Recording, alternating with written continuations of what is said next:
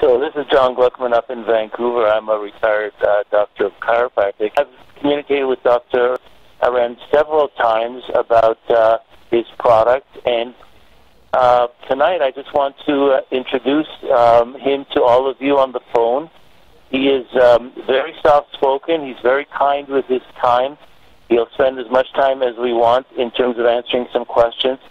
Some of you have sent in some questions. I've sent them along to him, but we're going to get started. So if you're okay with me just throwing a couple of questions that came out from the field, we'll take a few minutes with that, and then if we still have some time, we might open up the call and see if there's anybody out there that would like to say hi to you and ask some other questions. So the first one that had come in was, can Emulin help someone who has blood clots?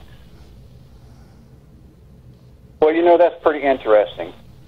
I would like to say, first of all, that as a researcher, you have to have some specialty, and I'm not a specialist in every disease, far from it, but I do know something about inflammation and some of the subsequent pathways that are involved.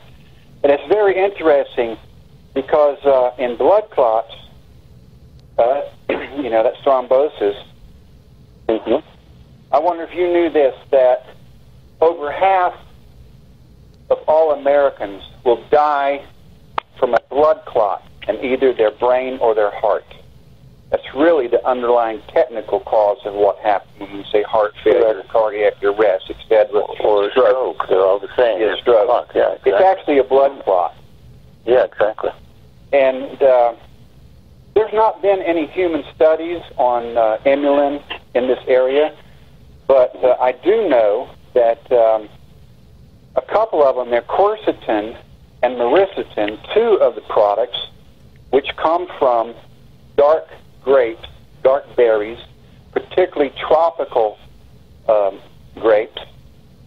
They did some studies on monkeys, dogs, and mice, as well as some computer modeling, and they found out that there's a compound that I do know a little bit about is PDI, it's protein disulfide isomerase. It's very essential to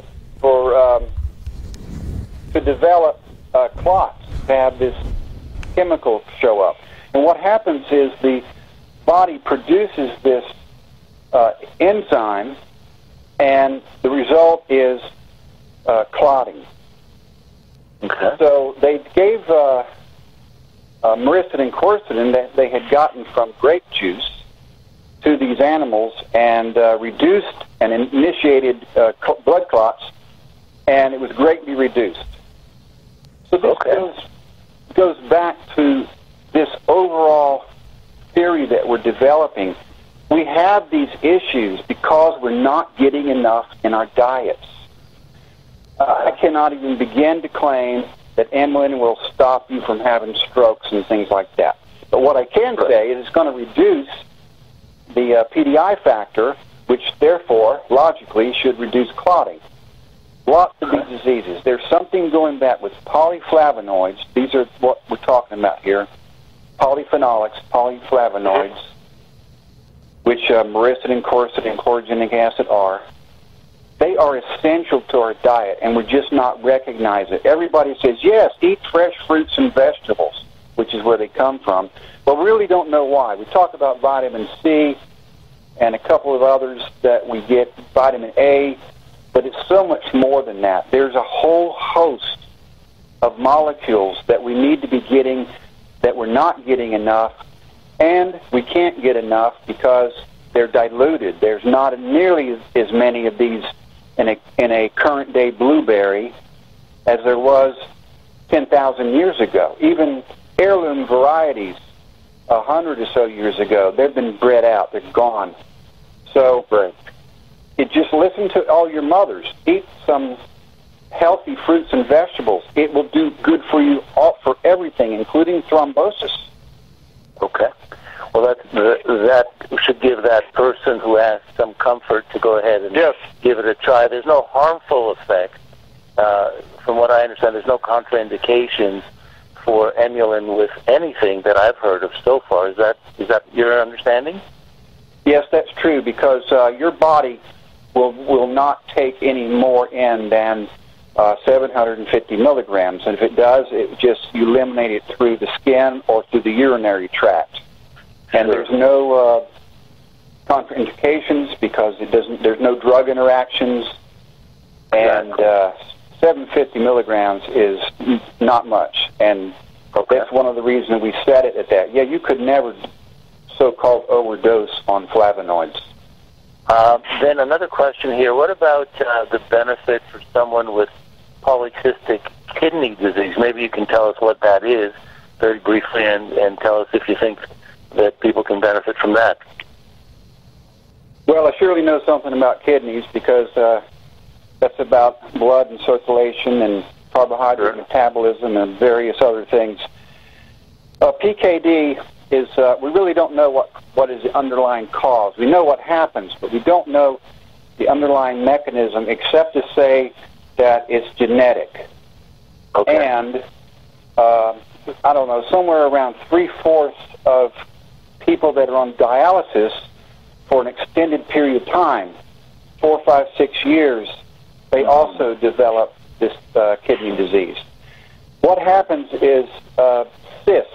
Now, cysts are little hard, hollow nodules filled with water, but it's like sand. And you develop them, and some are very large, and eventually, if you keep developing enough, you disrupt the kidney, and it physically tears the kidney apart. That's the main reason. It's not like where you have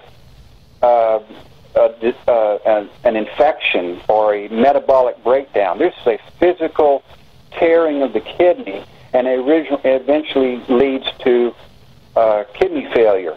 Now, what happens when you have this hollow pieces of sand? I'm not implying that there's silica in your kidney, but you can imagine this hard, gritty cysts that are tearing your tissue apart. What is the body going to do? Inflammation. Absolutely. Yes. And then you get a secondary route of failure. So you get the physical failure from just pure physical disruption, and then you also get chronic inflammation, which then also leads to other problems in the kidneys.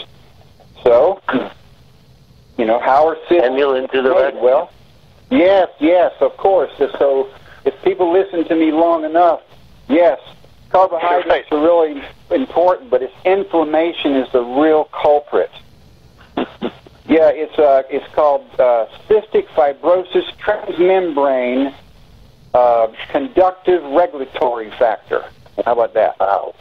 Okay. But that particular enzyme is definitely inhibited by myristotin. We know that for an absolute fact. And people that have taken myristotin in some preliminary studies, very preliminary, have less cyst formation.